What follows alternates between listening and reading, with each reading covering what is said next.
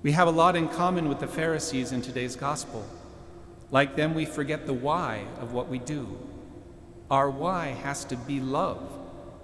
If God has loved us first, we should respond to that love with our own. The question is what? The answer is God freed us from slavery.